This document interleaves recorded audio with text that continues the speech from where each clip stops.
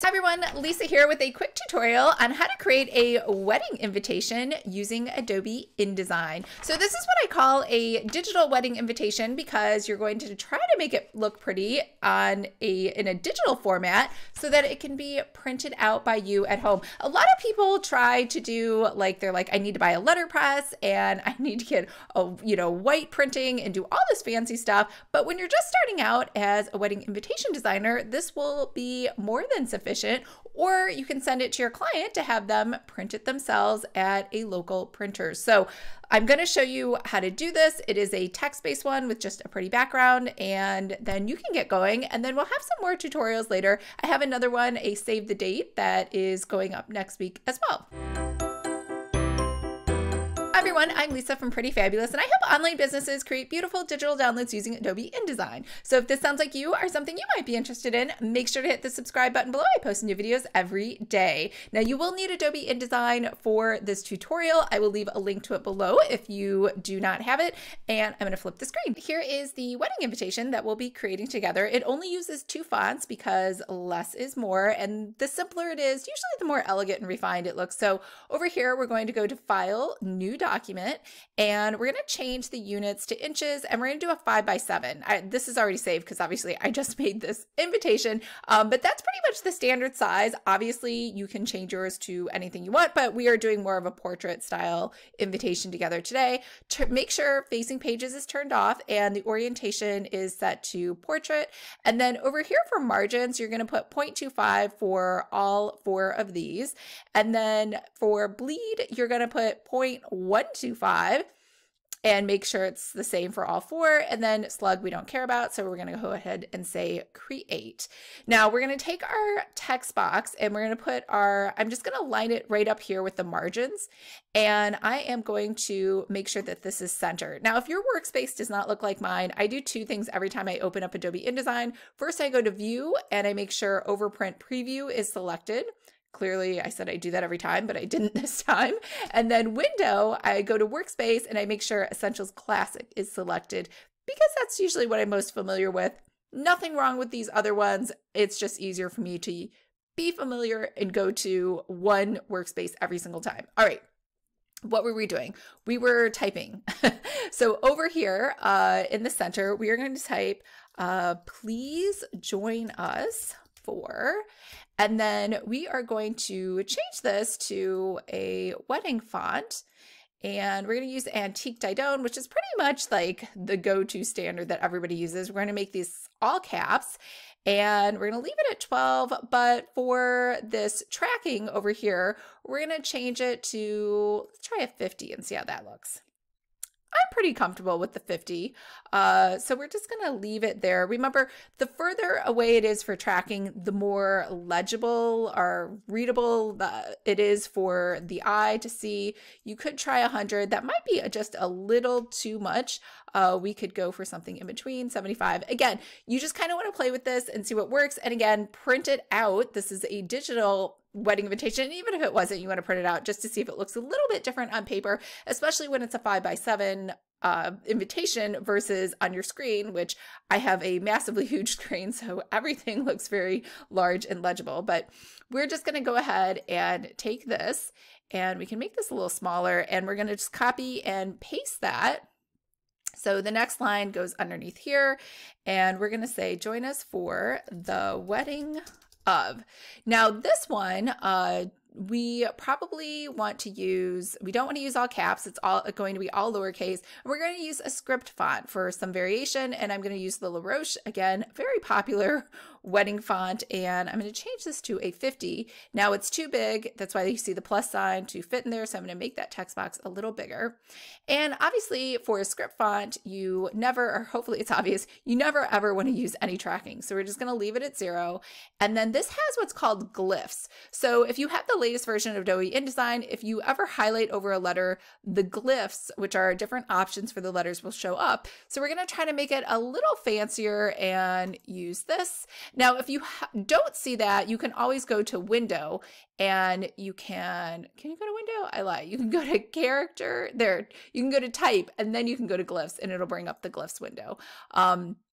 And we're going to pick this one to just make it a little fancier.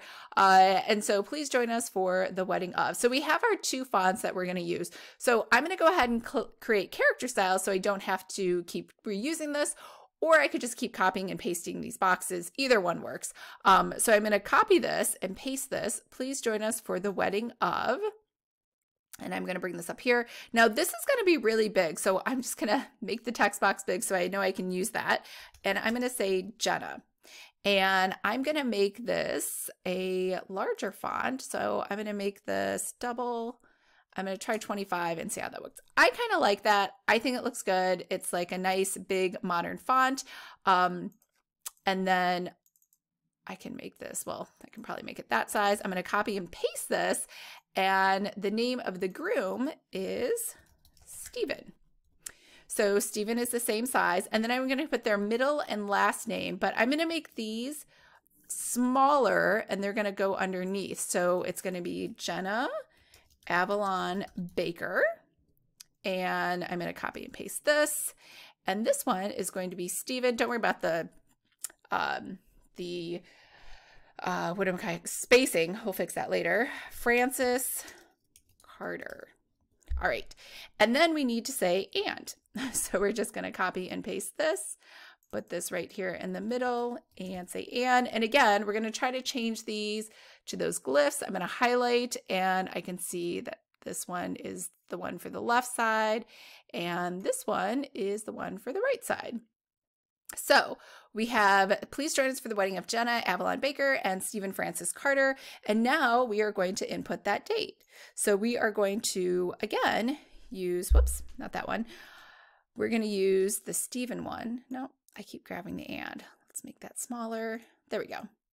We're going to copy and paste the Stephen and we're going to pull it down here to the middle. And we're going to use, I can't remember what that's called. I just call it the up and down line. It has a fancy name, but I'm not sure what it is. And I probably don't need that space, honestly. So we're going to get rid of that. And then we're going to make this bigger. I'm going to double this and make this a 50. All right. Now we need the letters that go to the left and the right. So we're going to copy this and we're going to make this May. And because this isn't going in the center anymore, now we can just kind of make it a block. And then we can copy and paste that and put this over here. And this is 2024 or whenever they're getting married. All right. Again, don't worry about the spacing. I know it looks off. It's crooked. We'll come back to this. All right. So those are the dates. And now we need to add the time. So we are going to paste this over here. And we're going to say 5 o'clock in the evening. Wouldn't it be great if it was 5 a.m. in the morning? It's an early morning wedding because the bride and the groom are like early morning risers. Okay, everything you notice is in a separate text box, and that's because we want to be able to manually size it how we want. And then over here, this is the New York Public Library. And this will stay together, 40 West, actually we'll write it all out, West 44th Street and New York, New York. And we'll make some more room down here. And then we will go back to this font, the script font, and bring it down here. And we will say reception to follow. So Stephen and Jenna are loaded. And that's why they're having their wedding at the New York Public Library. I don't even know, like, I think the line to get, waiting line is like massively huge. All right. So now we're going to fix these letters here again. So that reception and then the W.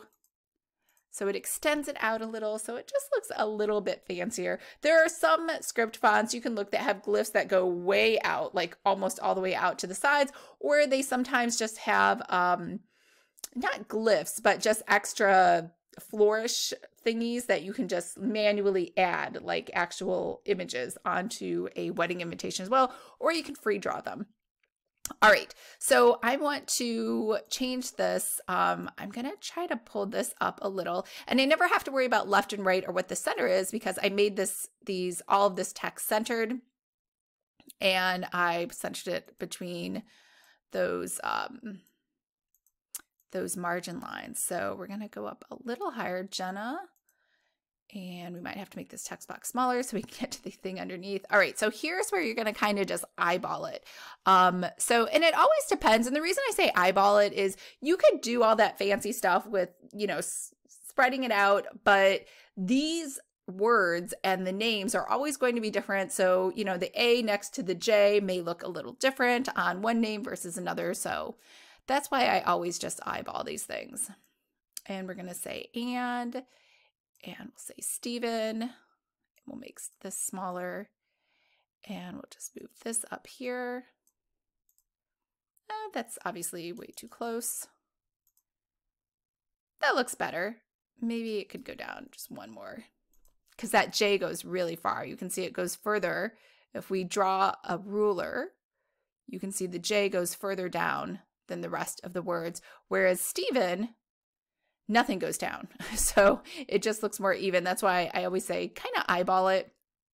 All right, we're going to take this and pull it over here just so we can see where the center is for this box. So the 24 is going to come up a little higher.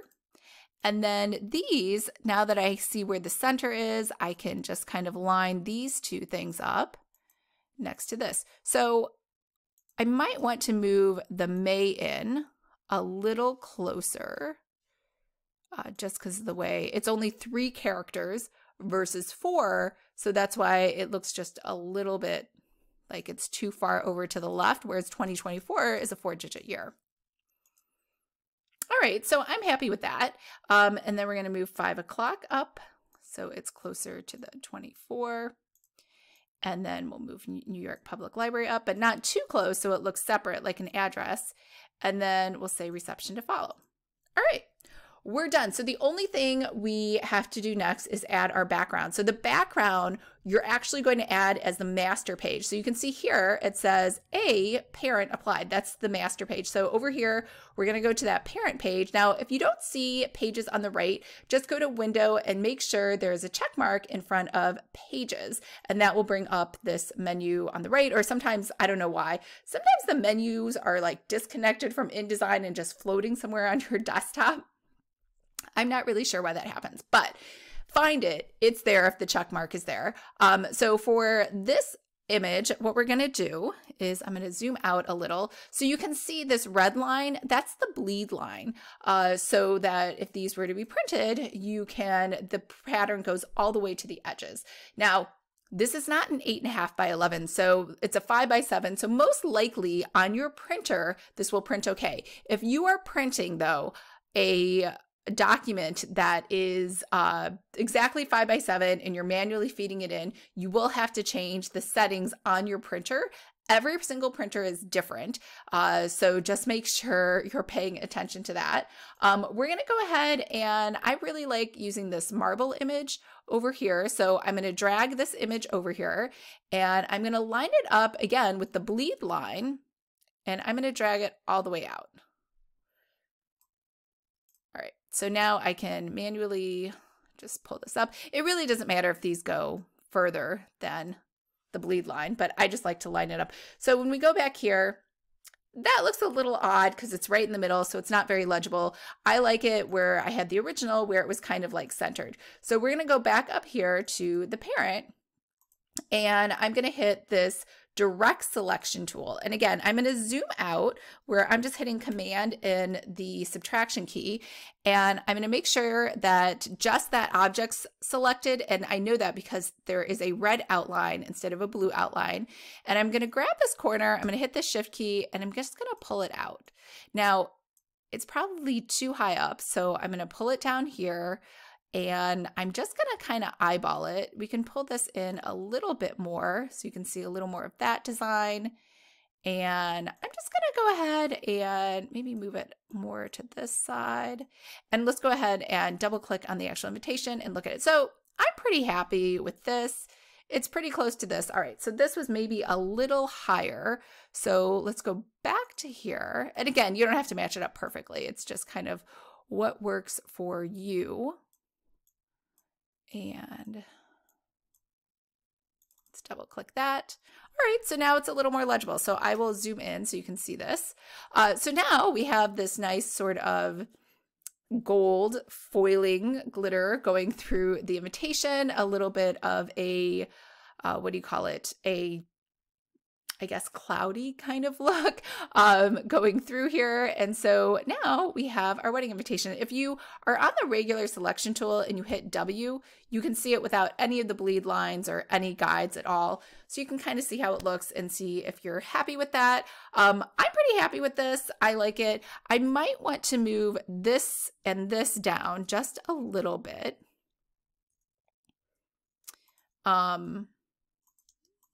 Or maybe that was too much. And yeah, I'm pretty happy with how this turned out. So that is all you need to do to create a wedding invitation. A digital wedding invitation usually has a nice background, kind of like this. And the next lesson, well, not tomorrow, but it'll come out next week, we are going to do a save the date together. Totally different style. I'm not trying to create a wedding suite. I'm just trying to show you different things that you can do with Adobe InDesign to create wedding invitations. And remember, I made this so that I think an RSVP card would be on a smaller card that someone could respond to and put in one of those tiny little RSVP envelopes because they cost less to mail. So I hope that this lesson was helpful. And remember, if you would like more information on how to start your own wedding invitation business, there is a link below to the starter guide. And I hope everyone's having a fabulous, wonderful day, and I'll talk to you later. Bye.